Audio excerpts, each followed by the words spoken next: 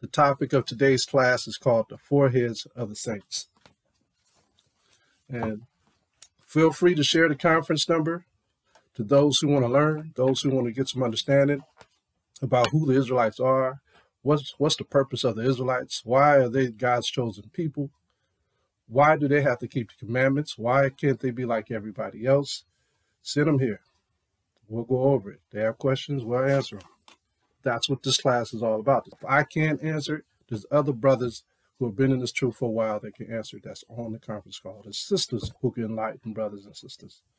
That's the beauty of this conference call. It's a tree with many branches, and it's established by the Most High. This is not the Lion's Roar per se class. This is the Most High's class. The Most High constructed all these brothers who are teaching this word today. It's all the Most High's. You know, those who teach it in righteousness by keeping the law, statutes, and commandments. That's the beauty of this whole thing. They can't, what you call, like they did in China, they've been trying to send spies and double spies to find out what's going on over there in China, this government. But when it comes to the Most High's word, they can come in all they want to try to see what we're doing. We ain't doing nothing wrong but learning his scriptures. We ain't doing nothing wrong but keeping his commandments. We ain't doing nothing wrong but finding out who our forefathers are and seeing the wickedness that these people have done. All right, let's go ahead and read Colossians 3:17. And whatsoever ye do in word or deed, do all by Hashem HaMashiach Yahawashi, giving thanks to the Heavenly Father, the Abba, by him. All praise to the Heavenly Father, Yahawah, and the Son, Yahawashi, and the host of heaven that he governs. By Hashem HaMashiach Yahawashi, all praises. So let's get started. Let's go first to Ezekiel chapter 2, because the children of Israel, we all know that the children of Israel are hard-headed. We are a hard-headed people. The thing is, the Most High has set men who have faith in his truth. He made their heads harder than the children of Israel's heads. He made somebody more rebellious towards the ways of the world than their ways towards the ways of the Most High. So that would be us. We are the saints. We are the saints, and our forefathers have led the way. And we're going to start off by reading Ezekiel chapter 2. Ezekiel chapter 2, verse 1. So if you have a pen and pad and you need to write this stuff down, do so. You can always refer to it later. And it reads, And he said unto me, Son of man, stand upon thy feet, and I will speak unto you. And the Spirit entered into me when he spoke unto me, and set me upon my feet, that I heard him that spoke unto me. And he said unto me, Son of man, I send thee to the children of Israel. Listen to what he calls the children of Israel. He says, to a rebellious nation, they were rebellious then, that have rebelled against me. They and their fathers have transgressed against me, even unto this very day. For they are impudent children, and stiff-hearted. I do send thee unto them, and thou shalt say unto them, Thus saith the Most High of hosts, and they, whether they will hear, or whether they will forbear, for they are a rebellious, they are super rebellious. Yet shall know that there have been a prophet among them. That's you, brothers and sisters, on this conference call. Haven't everyone you spoke to that didn't receive this word come at you rebelliously? That's you. Whether they hear you or whether they don't, guess what? It's going to come to pass what you said. If you tell them, hey, you're going to start seeing more brothers and sisters out there learning this word, it's going to come to pass. If you tell them that the internet's going to shut down because of this word, it's going to come to pass. If you tell them that all shortages in the earth are going to happen because of the Israelites coming into this truth, it's going to come to pass. And when it happens, they still won't understand. Verse 6, And thou, son of man, be not afraid of them, neither be afraid of the words, though briars and thorns be with thee, and thou doest dwell among scorpions.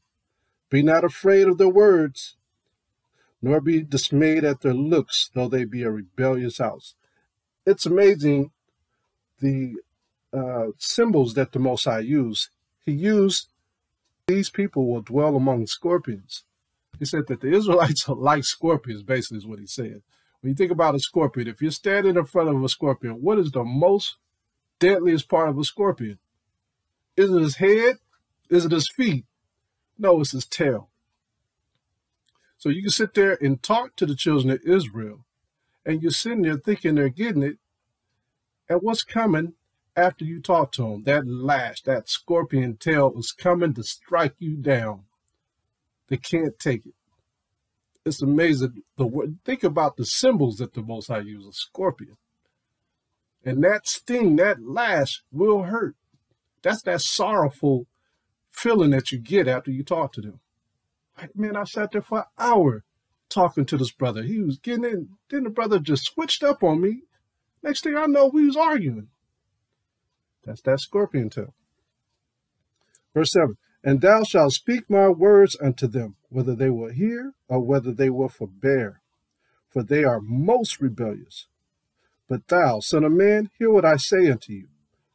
Be not thou rebellious like that rebellious house. Open thy mouth and eat that I give thee. Why is he saying do not be rebellious like them? Because Israel could be so hard on you where it'll make you lose your religion. You forget about everything. They've been to cuss you out, talk about your lips, talk about your hair, talk about your eyes, liken you to some kind of actor, liken you to some kind of animal. Israel can get on you. They are the cap masters. Verse 9. And when I looked, behold, a hand was sent unto me, and lo, a roll of a book was therein. And he spread it before me, and it was written within and without. And there was written therein lamentations and mourning and woe. Look at that. That's what's coming with this truth. So this is the important part of the scripture. Go back to 6. Look at verse 6 again. Verse 6, it says, And thou, son of man, be not afraid of them, neither be afraid of their words, though briars and thorns be with you. And thou doest dwell among scorpions. Be not afraid of their words, nor be dismayed at their looks, though they be a rebellious house. Their looks can also intimidate you. You see, Jake, they can look at you so evil. You know that Aunt Esther look from Red Fox? She had the meanest junkyard dog look ever. Them looks of Israel can make you look pitiful. Jamie Foxx got a mean look too, even though we know him as being goofy, but his look is mean too. Let's go to Ezekiel chapter 3, verse 7. But the house of Israel will not hearken unto you, for they will not hearken unto me. For all the house of Israel are impotent and hard-hearted. Behold, I have made thy face strong against their faces, and thy forehead strong against their foreheads. So the Most High is likening our foreheads to be stronger than theirs, because they're rebellious. They don't want to hear what we have to say. Look at verse 9. As an adamant harder than flint, that's flint stone, have I made thy forehead. Fear them not, neither be dismayed at their looks, though they be a rebellious house. Stand your ground is what he's saying. What is that verse in James? Satan will flee. When no one's resistant, he's still going to flee. They can't stand up to you because the Most High's words are in you. It's not your words that you're speaking. Your words would have been failed, but it's the Most High's words. And you're holding strong to those words, which makes your head hard. And they can't stand up against it. Deuteronomy chapter 6. Deuteronomy chapter 6, and let's look at verse 8. And look at this law. Let's see what he means when he says, I will make your head harder than adamant, flint stone. Let's look at verse 7. It says, And thou shalt teach them diligently unto thy children, and shalt talk of them when thou sittest down, sittest in thine house, and when thou walkest by the way, and when thou liest down, and when thou risest up, and thou shalt bind them for a sign upon thine hand, and they shall be as frontlets between thine eyes. Frontlets. It is talking about binding frontlets on our eyes to keep us focused on what's ahead, for us to be what? Victorious, to receive salvation.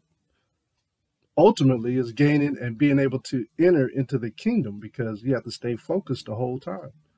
So by binding our eyes and our mind, we are conforming our spirit to the Most High Spirit by just following his commandments.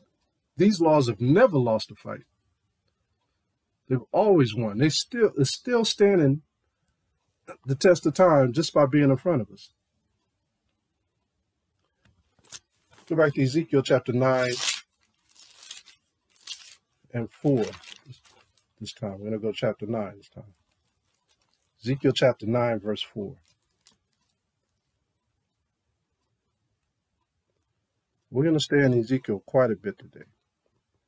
Ezekiel chapter 9, verse 4, and it reads, And the Most High said unto him, Go through the midst of the city, through the midst of Jerusalem, and set a mark upon the foreheads of the men that sigh and that cry for all the abominations that be done in the midst thereof. What did he tell Ezekiel in chapter 2?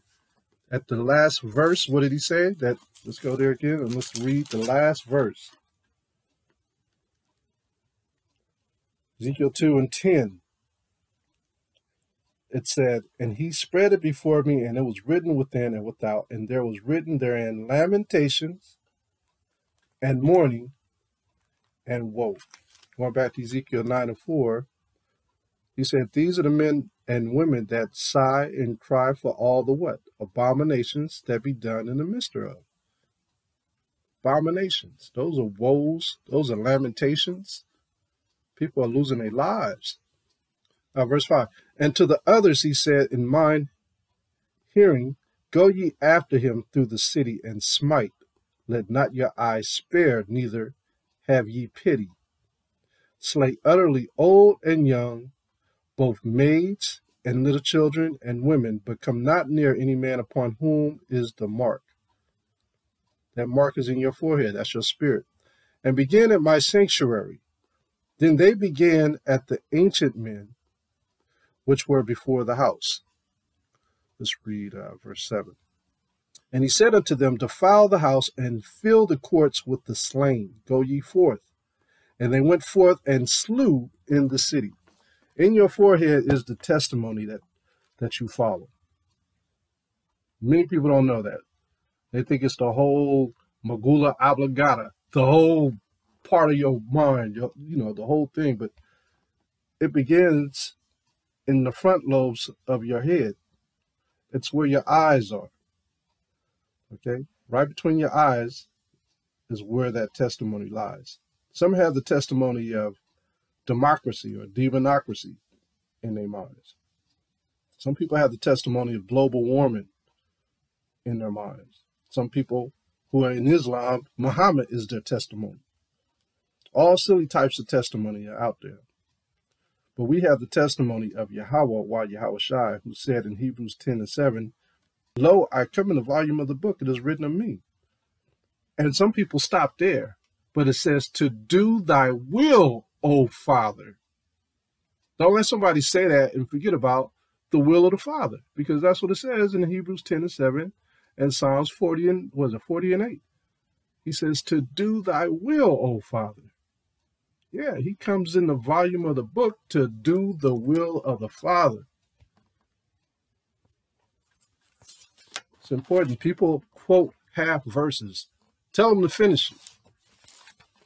To do the will of the Father. And, we have to say, do you walk with the Most High? Or do you walk with Satan? You can't finish verses. What is sealed in your mind? What do you occupy your time with on a day-to-day basis? You know, the eyes, they capture all thoughts that sit in your forehead. And from that point, what your eyes capture, that information that sits in you, you have an option to choose your next action. Whatever you see that sits there, you are the author of destruction from that point on. When you watch TV or you watch YouTube, how many advertisements pop up? They trigger you, or they try to motivate you to follow through with the same idea that they're putting in front of you. You know, how so? For example, you'll see food pop up, you'll get hungry. Oh, you know, I want that right there. You go to the store, you see something from McDonald's, the shake come up. You'll go to McDonald's and order the same shake. You'll see travel, things that motivate you to travel, you know, trees and beaches. Oh man, you know, I want to go there one day. Or even some kind of event. You know, you got flyers. These things are just pop-ups in your mind that distract you. Have you ever been on your computer and you clicked a pop-up or a tabloid, and it may be about something like an entertainer or something you're curious about. The next thing you know, after clicking on that, you'll be surfing the web for an hour on a subject you wasn't even looking for. It basically robbed you of your time and your attention. Why do you think TikTok, Instagram, and Facebook is so captivating? Because it begins with the eyes. And then your eyes connect to your spirit. The next thing you know, you're all headlong on those social media programs. And a lot of times, the social media ain't got nothing to do with the truth. You're just sitting there swiping. Up and down, sideways. Not to mention the dating site for the people who out there are looking for a new love. You know, no telling what you might get on a dating site. So there's all types of perverseness out there. And for those who don't have the truth, they are operating, basically they're on a roller coaster of destruction. They don't know which way they're going because they don't have the truth. All of it is a form of addiction when you look at the whole scheme of things. Esau knows what he's doing by allowing this stuff to come out. And it's just to lead people down the wrong road. Now, let's look at Ezekiel 9:9 again. Ezekiel chapter 9, we're at 4, we're at 5. Let's go to let's skip down to 9. Then said he unto me, the iniquity of the house of Israel and Judah is exceeding great, and the land is full of blood, and the city full of perverseness. For they say, the Most High hath forsaken the earth, and the Most High seeth it not. And as for me also, mine eye shall not spare.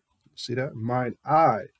Neither will I have pity, but I will recompense their way upon their head. What is their way? Now, our people, a lot of our people, I'll say the majority of our people do not have money to travel for entertainment reasons. Some of us do, but when you look at the majority of our people, we used to have ghettos. Most of our people stay in the same place. You know how it's easy to figure out where our people are? Just look at the fast food chains. Most of your fast food chains are in the ghetto or in neighborhoods similar to urban ghettos. When you get into real ritzy areas, they do not have fast food chains all over the place. They may have one, so their kids could work in there. But you look at where all the chains of foods are, it's where the brothers and sisters are. It's almost like a setup, you know. But you know, we have to be a little smarter than what the world is putting out there for us, as far as our foreheads go. The sad thing is, they're doing with this truth is they're putting it in pockets and corners in the social media so people can't find it. Especially now, they're getting worse and worse. But before, we were kind of out there, you know, and people were able to see it. But that's just the way of the world. It has to go that way, the Most High says. Let's go to 1 Peter chapter 4, verse 17.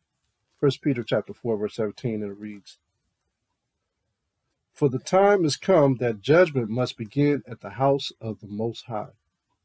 And if it first begin at us, what shall the end be of them that obey not the gospel of the Most High?" It's all about the gospel of the Most High.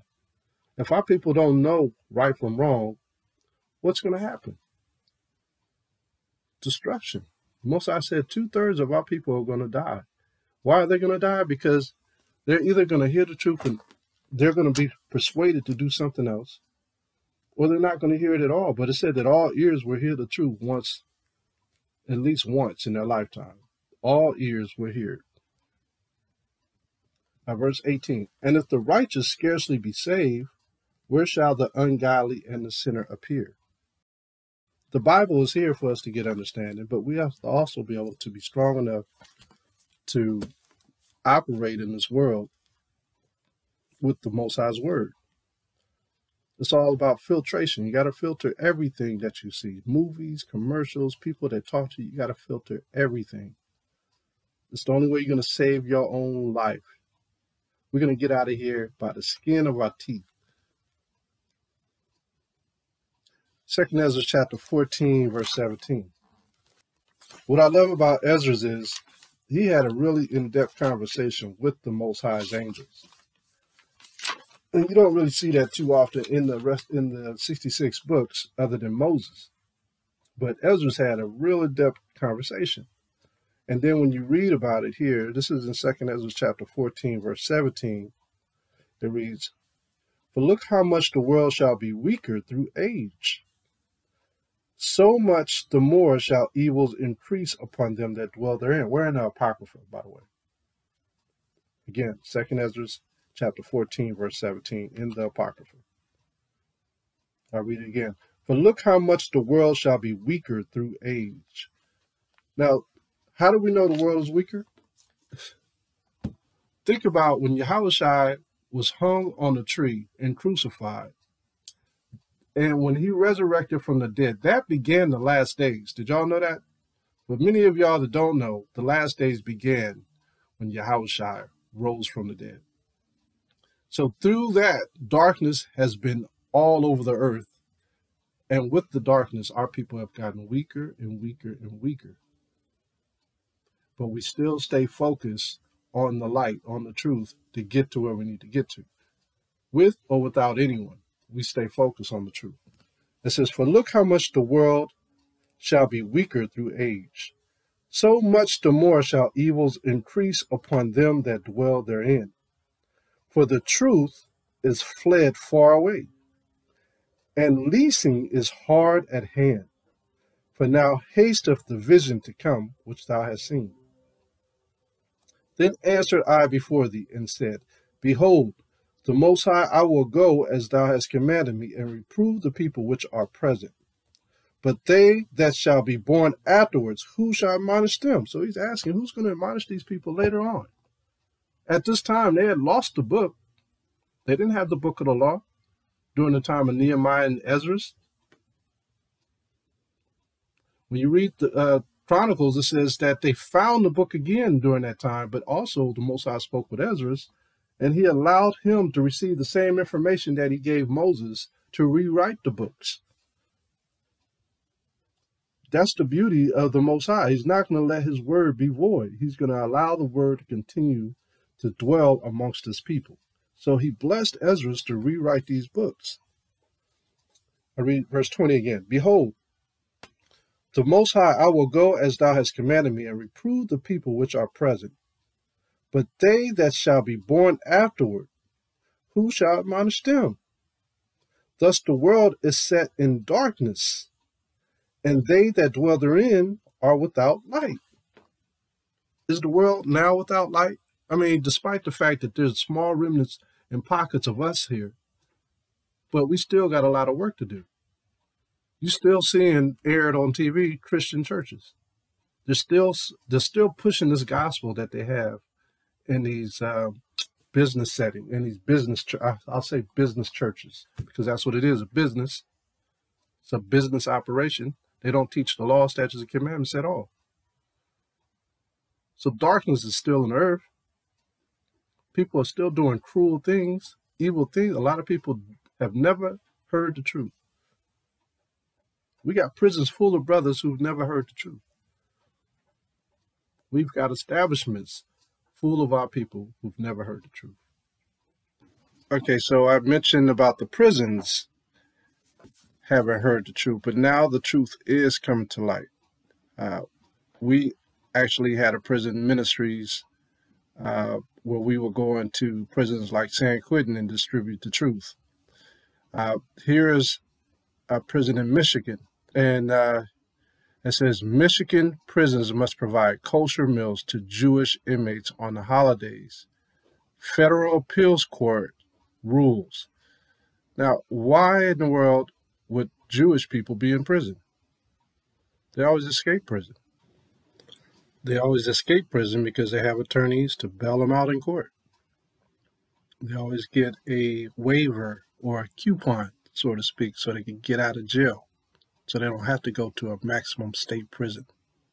So they're not going to tell you that these Jewish inmates are Black and Hispanic brothers who have converted or woken up to the fact that they are Israelites and took on their heritage as being Jews. But what they will say is something like this: Michigan prisons must provide kosher meals to Jewish inmates on holidays. Federal appeals court rules. We all know by us just going into the prisons that we may have seen one Jewish person out of 5,000 inmates. But here you got Jewish inmates right here. Look at this down below. It says a 3-judge panel on the federal appeals court has unanimously ruled Tuesday that the Michigan Department of Corrections must provide kosher meals to Jewish inmates on certain holidays. Really? Sounds to me like brothers are waking up. And they don't want to tell people that it's brothers waking up, but they rather just say Jewish. The MDOC has been providing certified kosher meals to Jewish inmates since 2019, when the state settled a class action lawsuit alleging that the vegan meal, meant to serve as a religious meal for those with religious dietary needs, was not sufficient for Jewish inmates who required certified kosher food. So they were already doing this with the Muslims for years and years and years. All of a sudden, now they have this dietary law for Israelites or Jewish inmates. All of a sudden, when we know there are no, the population in the prison is predominantly Black, white, and Hispanic. And the white, that's like 7-8%. It's not even that many. And then the other is probably like 10%. So this is definitely, this is talking about African Americans who are now realizing that they are Israelites from the tribe of Judah or Judeans, Benjamin and Levi, and so forth. Let's read the next paragraph. That settlement, however, didn't cover inmates' demands that kosher meat and dairy products be provided on certain Jewish holidays like Passover, Day of Atonement, things like that. Now, under Tuesday ruling from the U.S. Court of Appeals for the Sixth Circuit, the MDOC must provide such products on the Sabbath along with the Jewish holidays of Rosh Hashanah, Yom Kippur, Sukkot, and Shabbat. Most Jewish people eat crab, shrimp, and pork. So this is talking about brothers who are following the dietary law in Leviticus chapter 11, where it says for us not to eat those things. It says here, Jared Ackerman, Mark Scheichen, both MDOC inmates, argue that their sincerely held Jewish beliefs require them to eat specific kosher meat and dairy products on certain holidays, such as lox on Yom Kippur, which marks the Jewish New Year, and cheesecake on Shabbat, which celebrates the spring harvest and the giving of the Torah to the Jewish people. Now, here's the kicker. You got to get a petition in order for these politicians to listen. It's the only way they're going to lobby it and vote on it. Where are they going to get a petition of more than 100 people to hear their demands. Where are they going to get it from? You really got to look between the lines to figure out what's going on here. Okay, that's all I'm going to read, but read between the lines to see what's going on. There are brothers and sisters who are waking up to the truth.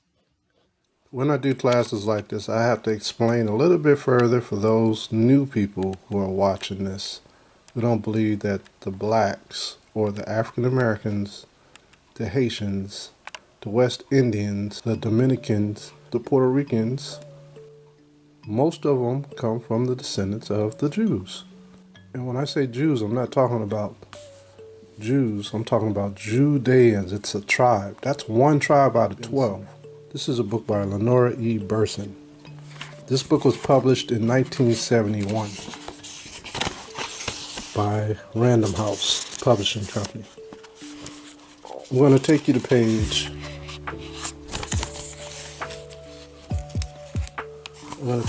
14. We're going to drop down to the third paragraph. It reads, a cardinal fact of life in the United States, which Jews were quick to perceive, was that caste was determined by color, not creed.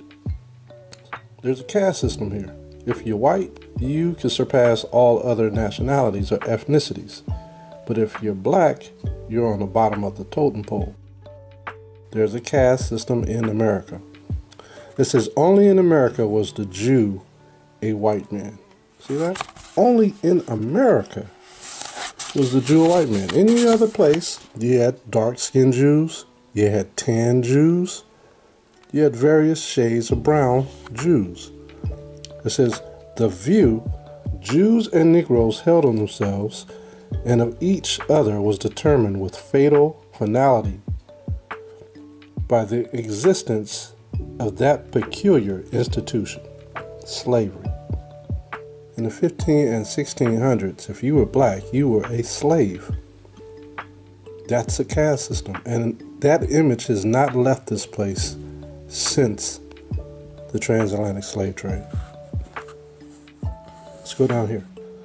The American version of this ancient and traditional form of bondage was so ferocious that it seemed different in kind, if not in quantity, from any previously known form of servitude, introduced by the Spaniards in Haiti in 1502, and spread malignity across the body of the New World. This is where it all started, that race, the complexion problem. By the outbreak of the Civil War, a majority of the people living in the Confederacy were slaves. In Cardozo, South Carolina, more than 60% of the population was Negro. Charleston wealth was created by the slave trade and declined with its end. Now, if the Spaniards created this in 1502, what was going on in Europe? Prior to that, we were being shipped out based on the fact of skin complexion. So this radiated from the European colonies all the way over into the Americas. This is when that race card came into play. Let's go to page 17. And let's start here. It says, in the spirituals, those musical cries of agony, Negro slaves, thinly disguised as Hebrews, became the anointed of benevolent God. Moses spoke for the Negroes when he told old Pharaoh to let my people go. And Joshua fit the battle of Jericho with the weapons most readily available to the plantation chattel. Marching feet, clapping hands, and the voices of the multitudes. If Methuselah, Samson, and Daniel were witness for my power, so too was the black singer who warned his masters that the God of Abraham, Isaac, and Jacob was on his side. The God who weighed Nebuchadnezzar in the balance and found him wanting was the same God that put the handwriting on the wall of the plantation prison. For the God that lived in Moses' time is just the same today. Let's go over to this page, 212. I'm let's read the top. Let's read at the top. The land of Israel is located in Western Asia and borders on North Africa. All of the native inhabitants of that region were non-white. See that? When Spain expelled its Jews in 1492, we talked about the 1500s, when that caste system came into play, many of them went to Africa. Many of who? Many of the Jews went to Africa. Why? Because they were dark complexion. Just like we read, many people in America thought that all Jews were white. It was opposite in Spain from the 1400s backwards. It seems probable that some of them were brought later to America as slaves. The spirituals never sing of African rivers. It's always the Jordan or the Red Sea. They don't sing about African chiefs or kings. It's David or Moses or some other Jewish characters from the Bible. See that? So it's telling you right there that the Negroes are the Jews. And in America, it's flipped around due to the fact of skin complexion. Okay, I will bring this out till I turn blue in the face. If I could bring it out on every video to prove a point, I will. But this is Nature Knows No Color Line by J.A. Rogers.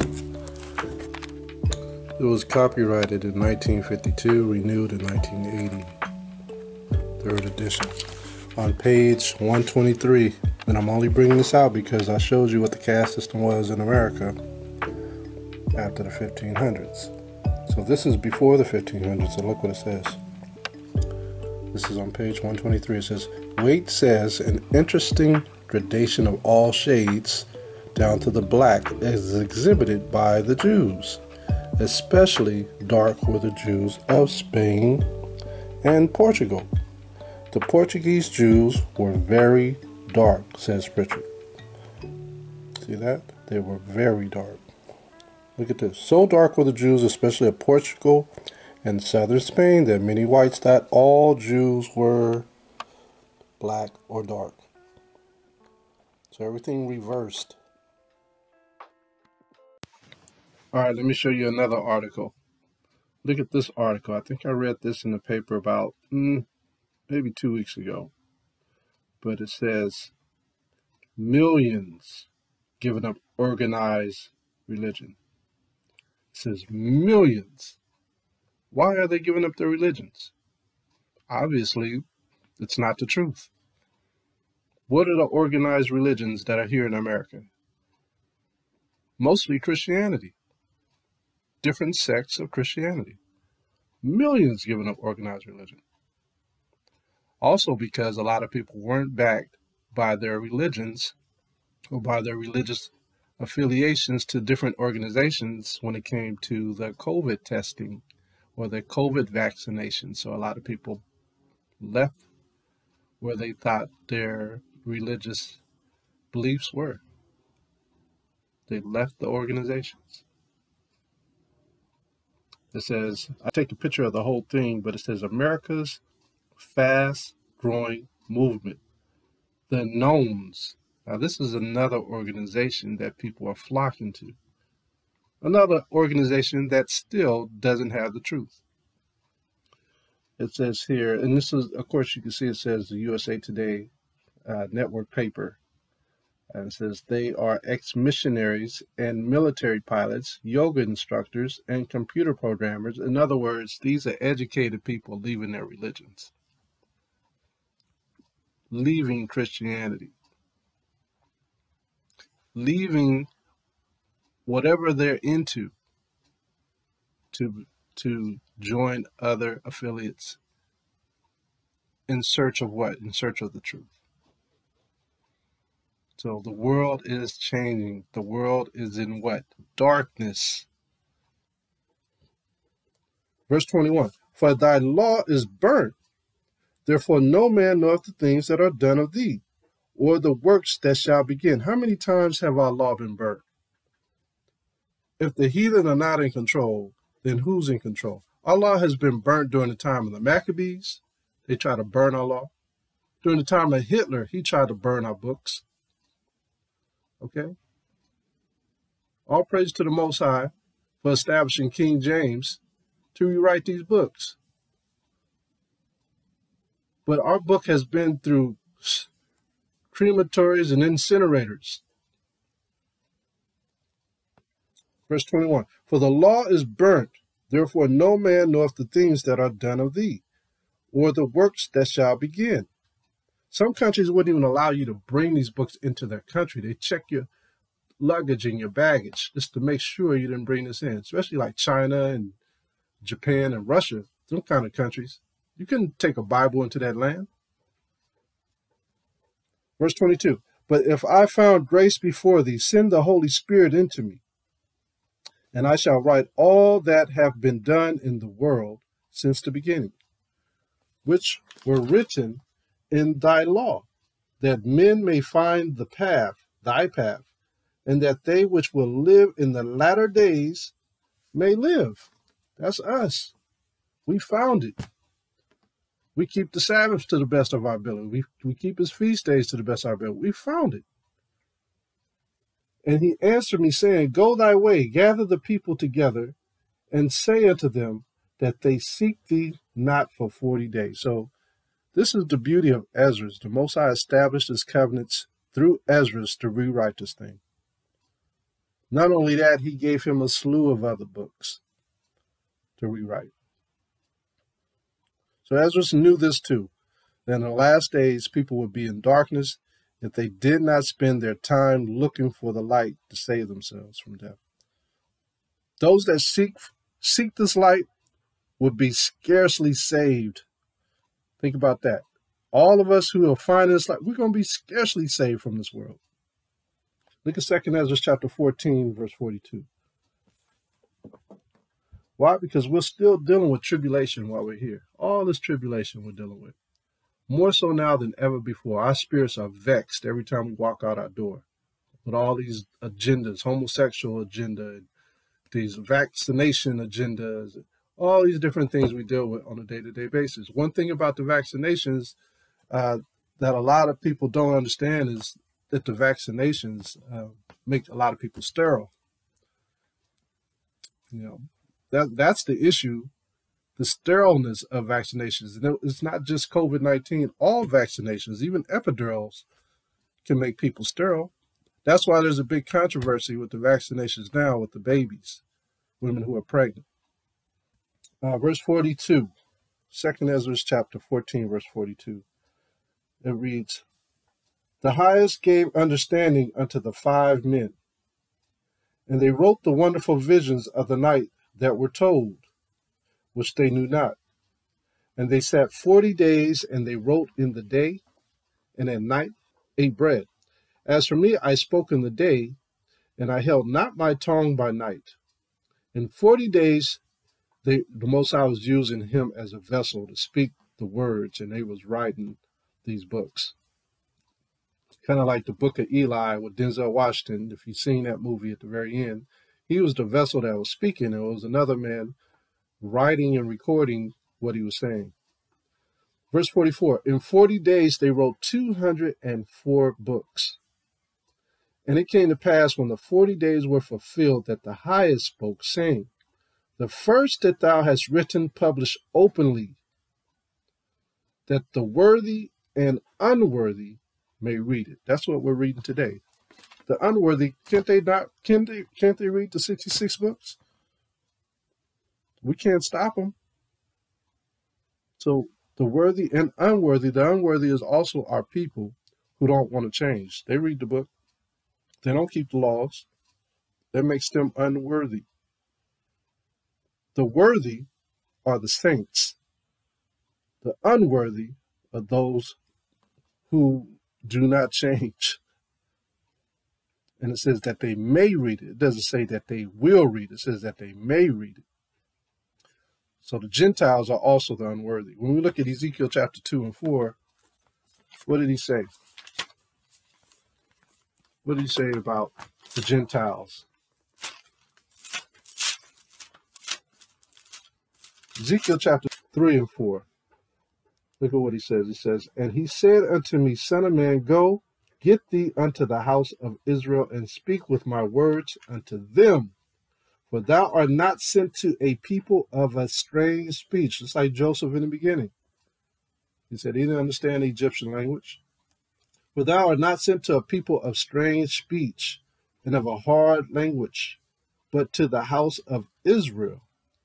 Not to many people of a strange speech and of an hard language, whose words thou canst not understand. Surely had I sent thee to them, they would have hearkened unto you. See that? If the Gentiles got this, they would have hearkened. You wonder why our books were burned, and then all of a sudden they're printed, and then there's a new establishment amongst a new people who are claiming to be Jews. Remember Bulan, the proselyte of the Khazars? He was a Gentile. He turned instantly into a proselyte of the Jewish diaspora. But he wasn't an Israelite. He wasn't even from the stock of Israel. You got all kinds of books written about the king Bulan and the Khazars over there in Europe in the caves. When the Israelites were fleeing from Rome, they went up into the mountains to get away from Rome because they were going to kill them in wine presses and things like that.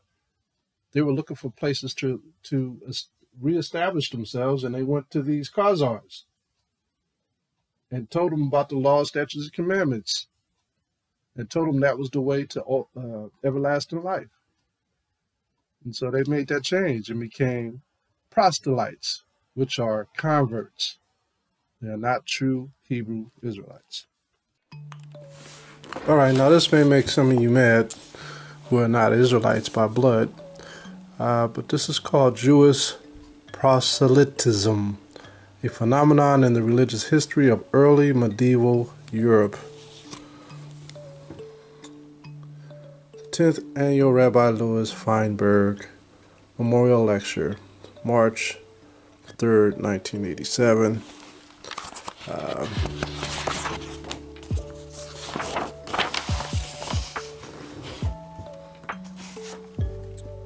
These lectures are generated from the notes of Jewish history in the 20th century. February 22nd, 1977. Now I'm about to go into some things that's going to just make you scratch your head a little bit.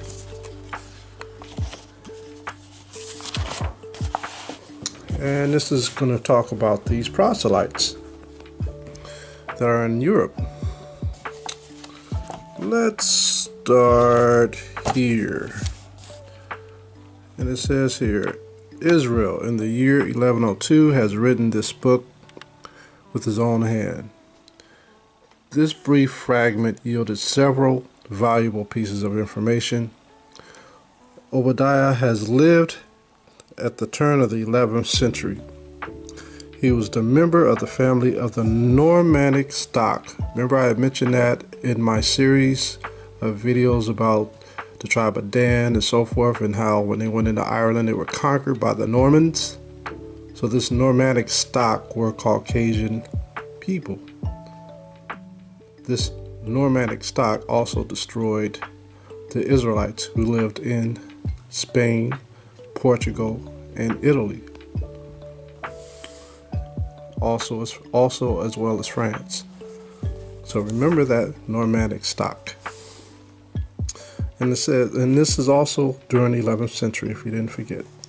And after his conversion, he had become expert in the Hebrew language and in Hebrew calligraphy, the colophon itself, as well as the page of the prayer book. Provided examples of Obadiah's own handwriting. Obadiah was a man who converted to being a Jew from a Caucasian stock. Moreover, the Arabic title on the recto of the same manuscript page made it evident that Obadiah had learned that language as well. And this information had to be coupled with the fact that, according to Master Baruch's letter, he was also expert in reading of Christian literature, the use of the term Normannic, in the colophon, suggesting that the language of that literature was Latin. These few fragments of Hebrew documents thus describe the man of learning of the time of the First Crusade from the West. during the Byzantine Empire as well, who in the course of his peregrinations in cities of the Near East had studied the literature and beliefs of the Jews, which he adopted as his own, as well as the Arabic vernacular of the inhabitants of that region. Why was he studying Arabic vernacular? Because the Arabic vernacular is the closest thing to Hebrew language.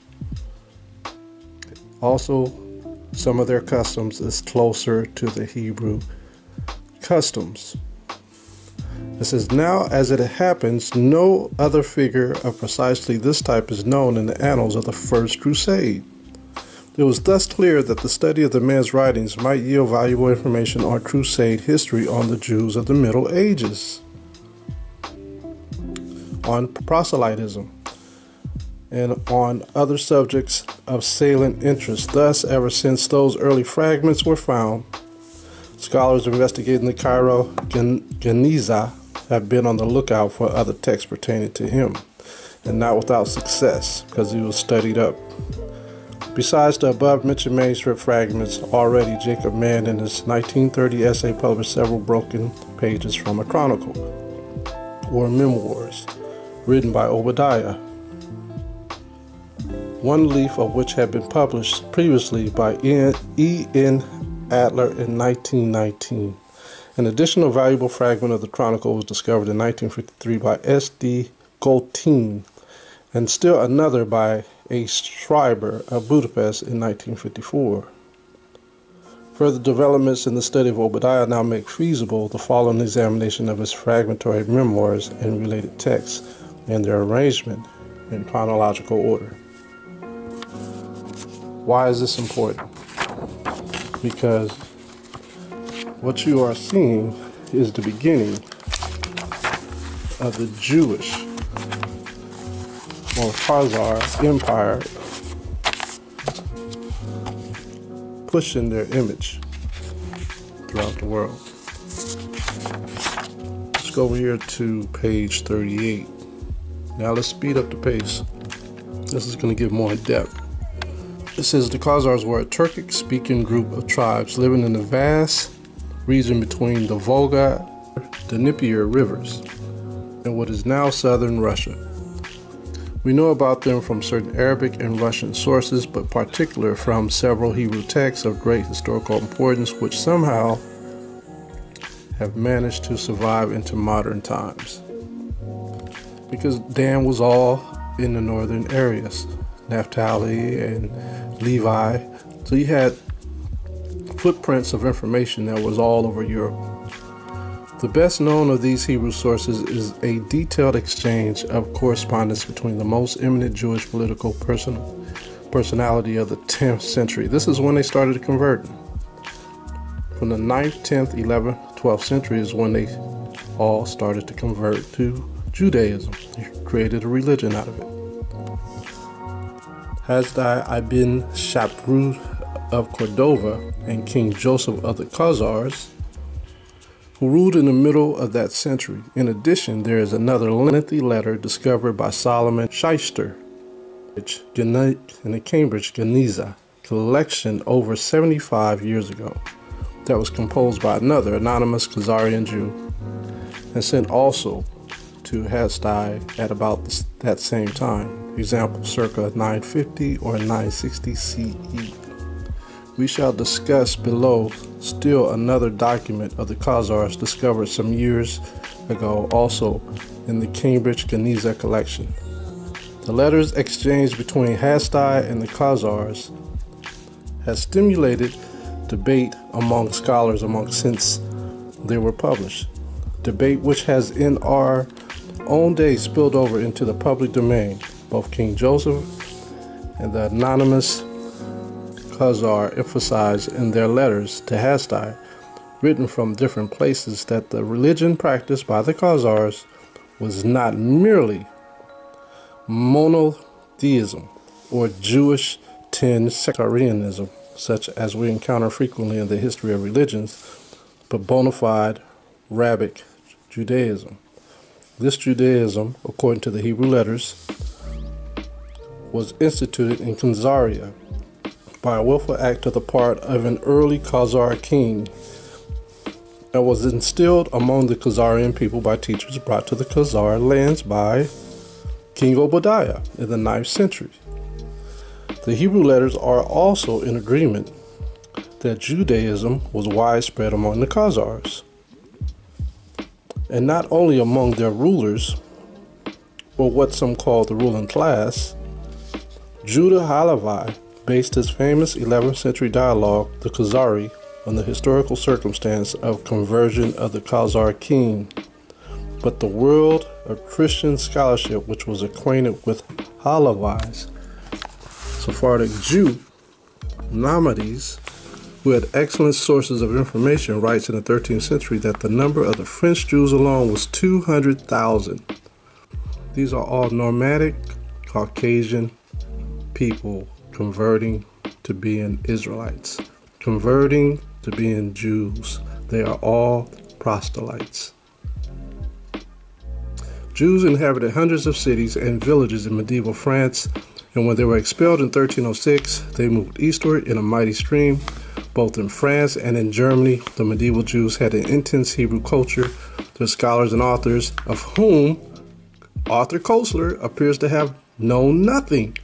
So he's slandering Arthur Koestler, but what he's really doing is telling us that they were converts, that they are not the true Jews that's written of the Bible, that their lineage does not go back to Abraham, Isaac, and Jacob. He's just adding more information that Arthur Koestler didn't know into this manuscript. It says, wrote hundreds of books on diverse subjects in Hebrew, not in French or German. The movement eastward of German Jews can be demonstrated by the widespread of Judeo-German, which became Yiddish. This is the language that they speak. It's not the true ancient Hebrew. It's not the Lashon Kadash. Virtually all through the Eastern European diaspora. So what happened here? You had numerous Caucasians converting to being Jewish. So what happened to the real Jews? They got pushed into South Spain. They got pushed into West Africa. Some of them fled to the Americas. Some of them fled to the islands. Some of them went into slavery and ended up being slaves to these same people that we're reading about right here. When they had to flee from France and went into Germany, when they proselytized, when they became converts, they took on the same penalties that the original Israelites took on for the first 100 years until they were allowed to go back to the lands, and they were the only ones who were allowed to go back to the lands, not the real Jews. Here's another book. It's called Islam in Britain, from 1558 to 1685.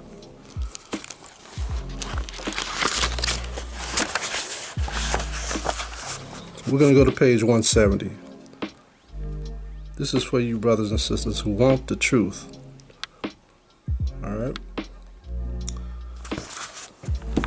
And it reads here. It says, and this is how the whitewashing came about. And you'll see that these nomadic Jews who became Jews didn't even want to go back to the land. They didn't want to go back to Jerusalem. They liked it right where they were. But the Christians were pushing them to go back to the land. It says here, indeed, the few Jews in England, those Moranos, refugees who had settled in the second half of the 16th century, did not express nationalistic aspirations at all. It was not Jews, but Britons and other European and New England Protestants who, through sermons and biblical exegesis, however you say that, exegesis, we'll have to look that one up, discussed the Jews, debated their restoration or non-restoration, and planned their destiny. The Jews were never involved in the English discussion of their faith. Early in the 17th century, the Venetian Rabbi Leon de Mordona made no mentions of desiring to restore during his conversation with his English visitors.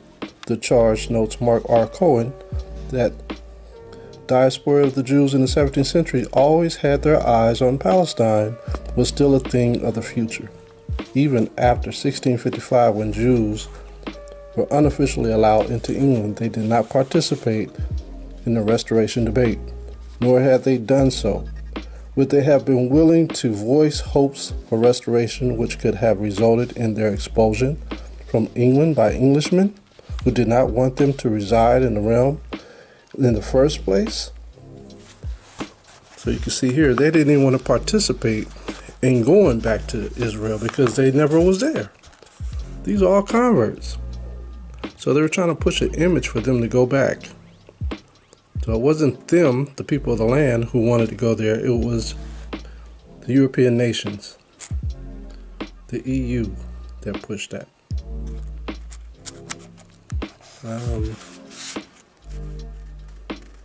Look at this one. This is page 171. It says, it did not matter of Englishmen. It did not matter to Englishmen that there were no militarized Jews in the whole of Christendom, let alone Jews with the preparedness or the willingness to fight the Muslim enemies of their Christian enemies. What mattered was that the Jews could be made to fight the Muslims and win for England and Christ. So who is this war for? For England. So those people who are dwelling over there, like Christ said in Revelation 2:9, I know who say they are Jews, but are not, but the synagogue of Satan. That's why they don't like to bring that up. I want to bring this out just to show you that they know that the Jews are black. It says here, this is page 179. It says, no wonder that the followers of Sevi were described as having fair complexions. The restoring Jews were not, see that, dark skinned. So they knew that the original Jews were dark skinned. It says the restoring Jews were not dark skinned, Orientals, but were of the West. These are the new Jews. While the Muslims were alien and strange, the Jews were familiar and armed after our fashion, the English fashion. As one writer had written in 1607, the followers of Sevi were either going to fight and conquer the Turks or to have Palestine offered to them by a frightened Batha. In whichever way they proceeded, the fair Jews, meaning white Jews, were to seize Palestine and all the Levant from the dark-skinned Muslims. Isn't that something? Very interesting. So now you should understand that the real Jews are in exile and the Jews who are in that land are not the Jews. And you wonder why a lot of people are becoming knowns, taking on the knowns religion, as the article that we read. 2nd Ezra chapter 14 verse 46. Let's read this. So yeah, the Gentiles will change quick. You want to tell them that they can become a Jew? They'll change over quick. They'll do everything that you tell them to do that's in the scriptures. Let's read 2nd Ezra 14 and 46 again. It says, but keep the 70 last, that thou mayest deliver them only to such as be wise among the people. Who are the wise among the people? Those who were worthy. Those who were worthy can read the next section of books. And these books are like the book of Baruch, the 2nd book of Baruch, 2nd Ezra, the remaining chapters of Esther, the 12 patriarchs. You know, there's various books, there's various manuscripts that were left, but those are for the worthy, those who have understanding. That's why we always tell brothers, don't read the book of Enoch yet. You have to get understanding first. Verse 47, for in them is the spring of understanding, the fountain of wisdom, and the stream of knowledge. See that? And I did so. So Ezra received all of these things. The Most High just poured out his wisdom and the Spirit on him for these men to record everything he said. When our people are in darkness, it's because of our disobedience. The Most High will not shine his face on us unless we turn to him and never turn back to iniquity. Put your trust in him and the Most High will do the rest. Now, first you have to keep his commandments. That's a form of trust in him. Proverbs chapter 29, verse 25. The fear of man bringeth a snare, but whoso putteth his trust in the Most High shall be safe. So the Most High is going to protect us if we believe on him and we do what we're asked to do.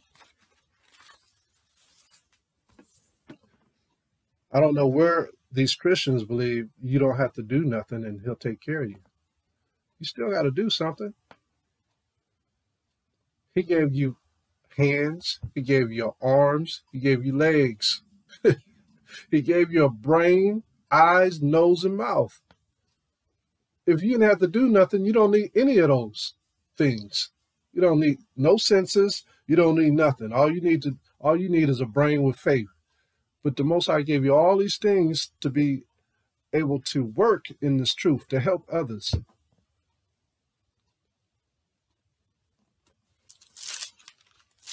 Proverbs chapter, let's go to Revelations chapter 7 and 2.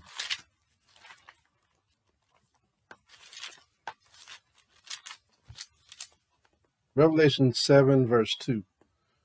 And it reads, And I saw another angel ascending from the east, having the seal of the living power. And he cried with a loud voice to the four angels to whom was given to hurt the earth and the sea, saying, Hurt not the earth, neither the sea, nor the trees, till we have sealed the servants of our power in their foreheads. Now think about, who was we reading about last week? It was Lot in Sodom. That angel couldn't do nothing to destroy Sodom until Lot got out of Sodom. It's the same thing that we're reading right here. The Most High is not going to allow anything to happen to you. Once you're sealed and you stay focused, the Most High ain't going to let nothing happen to you. So, while these saints who are on the earth that are waiting for the Most High to return, you know, we have to wait on our brethren to be sealed. You know, don't you think just because we're here on this earth and we know this truth that we're just going to be totally safe, there's nothing going to happen to us? No, we still got to encounter people who are not in the truth. We still got to deal with brethren and sisters who are rebellious in this world. We still got to deal with the heathen. Is he going to protect us? He's going to protect us to a certain degree.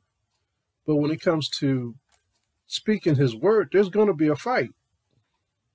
There's going to be a fight when it comes to speaking his word, especially to your own people, because your own people, it's up to the Most High. He can allow them to hurt you. And that's all by example. If he allows them to hurt you, that's by example, so it can set in their minds later, like Paul. Paul killed Stephen. He killed Stephen. And then he had remorse later. It helped Paul to change because Stephen got killed. That was in the truth. You see that? So when it comes to your brethren, it could be for a testimony for them to change by seeing you get injured. Just like Yahawashi. We saw him get injured, right? We saw him get beaten, blood everywhere. We read about it. We heard about it. They make movies about it. But that's a testimony for us. You know, to show that while you're in this truth, you can even be beaten. You can experience things that you thought wouldn't happen to you. You know what I mean? For the testimony of somebody else to come into the truth. That's the thing that we don't think about. When you look at Acts chapter 7 and 51, look at how Stephen had to. Now, Stephen was a disciple, and he was in charge of the widows during that time. They had set up like a foundation to protect the widows. But Stephen was pulled out of that area and challenged by his fellow brethren and sisters who was in that in that group setting. And when we read this whole chapter, we're not going to read the whole chapter, but we are going to read about, in around verse 51, because by this time the discussion had gotten heated, because he was going through the history of his people and he was explaining it to his brother, and they was going back and forth about the truth, and they still didn't see why he had such a spirit on him. But then he explains himself here. This is Acts chapter 7, verse 51. He says, "Ye stiff-necked and uncircumcised in heart and ears, you do always resist the Holy Spirit." Now, what is the Holy Spirit? We should all know what the Holy Spirit is. The Holy Spirit is keeping of his laws, statutes, and commandments. That's the Holy Spirit. Loving your brethren as you love yourself. That's part of the Holy Spirit. It says, "Ye stiff-necked, uncircumcised in heart and ears, you do always resist the Holy Spirit as your fathers did. So do you. Which of the prophets have not your fathers persecuted? And they have slain them which show before of the coming of the just one, of whom ye have been now the betrayers and murderers, who have received the law by the disposition of angels and have not kept it." The law is important. The law requires action. These brethren were not keeping the law. For us to start off the class by turning and facing towards Jerusalem, that is a law for us to turn and face towards Jerusalem. You understand? This is why we have, like I said, this is why we have a body. The Most High wants to see us make actions. We take a shofar, we blow it on the new moon. That is a law. That is an action. The laws are actions. Everything we do, from our mouth to our eyes, he said, don't look at evil things. Eat dietary law foods that I put in your place. You know, he's telling us things to do with this body. You understand?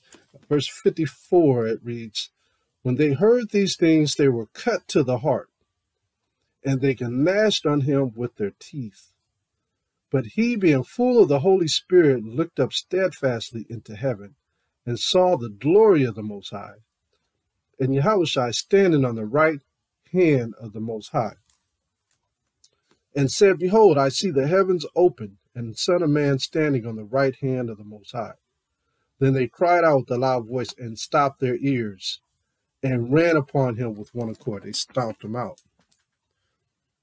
And then they stoned him. See that? So Stephen was sealed, but he still had to refute his brethren. His brethren are what you call scoffers today. Just like our people today, a lot of them are scoffers. And their job is to frustrate you. Their job is to make your work a little harder than what you thought it would be. Their job is to make your faith stronger.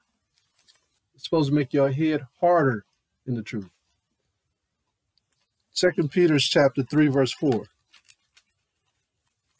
2 Peter chapter 3, verse 4. Let's start at 3.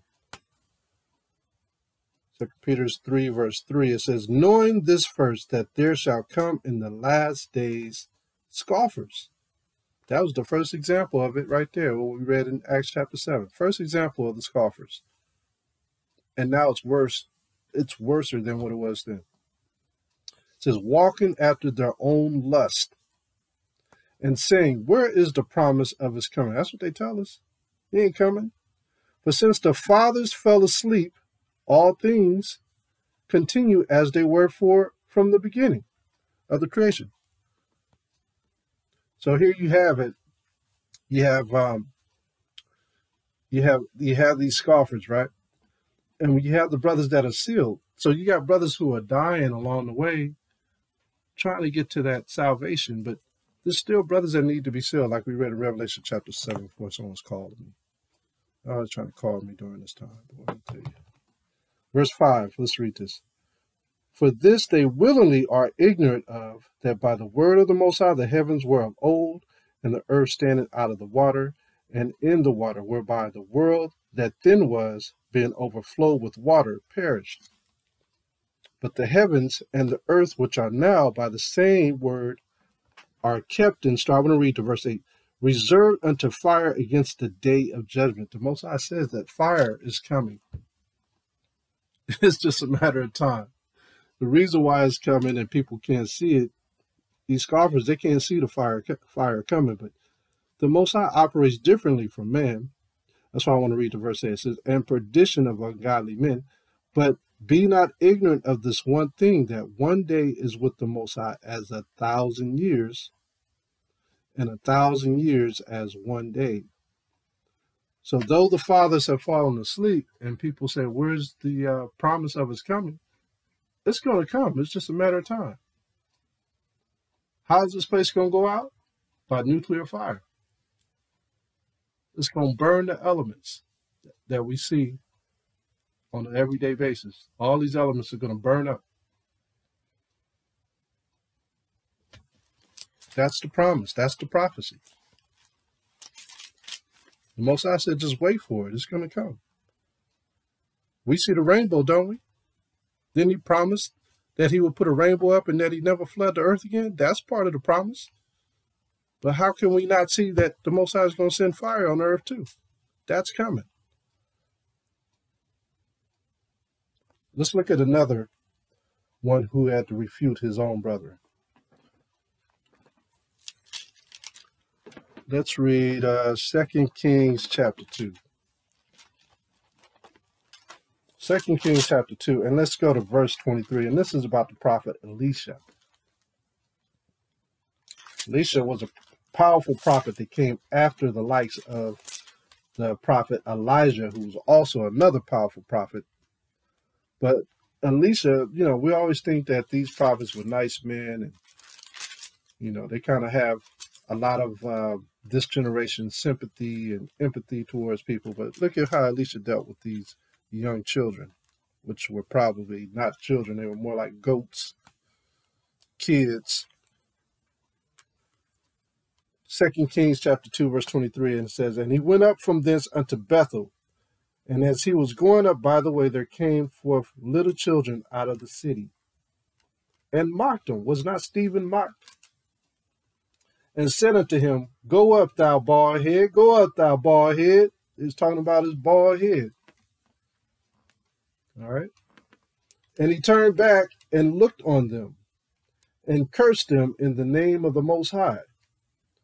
And there came forth 2 she-bears out of the woods, and tear 42 children of them.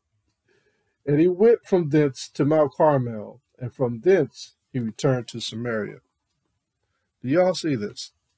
Now, today's time, this would be called world star hip-hop, because Elisha, he didn't even attempt to try to stop it. He just watched the she-bears tear up the goats. So the spirit of Elisha was the spirit of the Most High. That's what you have to understand. These children mocked him. It doesn't matter if they're children or not. The Most High don't care about children unless they believe in him. He don't care about the babies. They're born to take this word into their spirit, into their vessel. That's the whole point of them being born. And if they're not trying to keep these laws, even as a baby, the Most High gives them a chance. He gives them mercy for them to grow and learn. He gave Yahawashi time to grow and learn. But like the Most High says in Jeremiah, I knew you from the womb. He already knows what a lot of these vessels are about.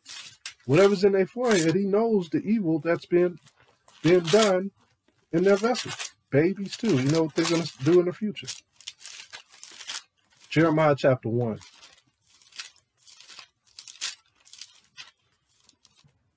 Jeremiah chapter 1, verse 5.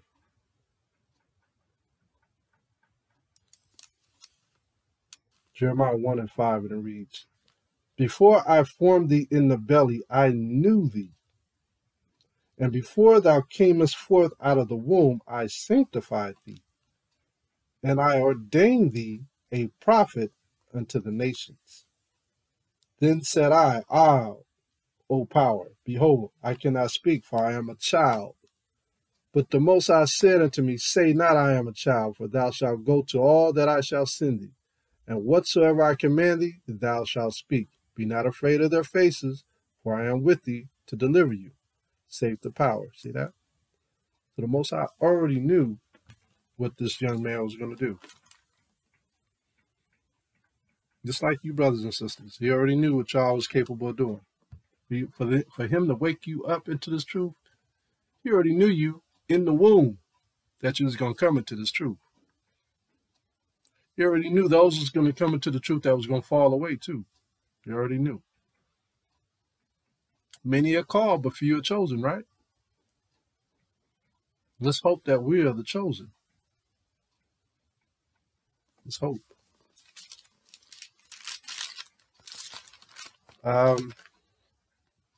Let's go to Psalms chapter 31, verse 18. Let the lioness be put to silence, which speak grievous things, proudly and contemptuously against the righteous. O how great is thy goodness, which thou hast laid up for them that fear thee, which thou hast wrought for them that trust in thee, before thee, sons of men.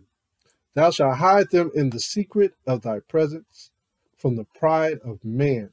Thou shalt keep them secretly in a pavilion, from the strife of tongues. Don't worry, the Most High will take care of you. Don't worry. You do what he say do, and he'll take care of you. You are different from everyone else. They don't like us to tell each other that, but we are different from everyone else. The Most High is raising up a special people unto himself, to be priests and kings among the nations.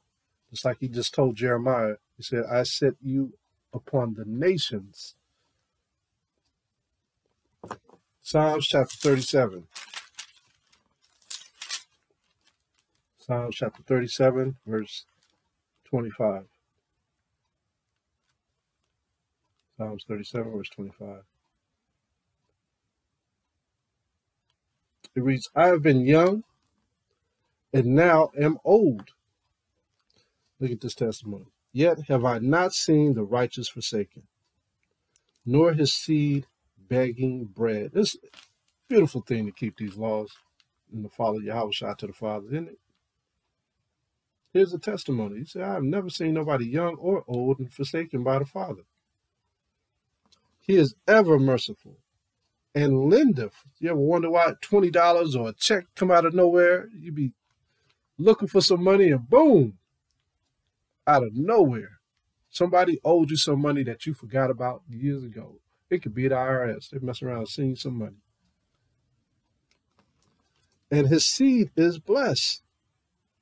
Depart from evil and do good, and dwell forevermore. For the Most High loveth judgment, and forsaketh not his saints. They are preserved forever, but the seed of the wicked shall be cut off.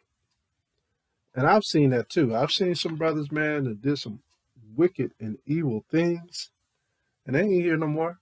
I've seen a brother hit his mom in the head with a skillet and thought that he was going to get away with it. He got away with it in court. But that brother ended up dying later on in life, and his mama still living. So yeah, you got to honor your parents. There's a lot of things that go on.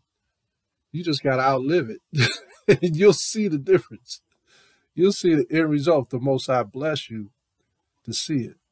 What's that one scripture in Sarai?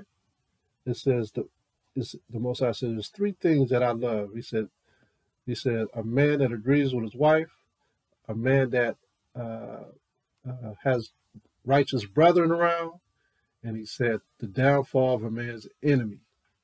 That's the third. The downfall of a man's enemy. You just got to outlive it. The Most High see you through it. Yeah. And I'm sure all of you have testimonies like that. Things have happened or people were mean to you and you've seen the end result. You know, and it's just amazing. I'm going to end with that. I guess the class is rather short today. But I just wanted to just touch on the blessings of the Father by giving us this word and making our heads harder than the rest of our family members and friends and people who are out there. The Most High has blessed us with this knowledge and this understanding. And don't ever leave it behind. This is more powerful than a credit card. This is more powerful than your vitamins and your medicines. This word is true. And it's going to see. This is the word of the Lord of hosts. I took you from the pastures and from following the sheep to be prince over my people Israel. I have been with you wherever you have gone and have destroyed all the enemies in your path. I will make you a great name among the great ones of the earth. I will assign a place for my people in Israel. There I will plant them, and they shall dwell in their own land.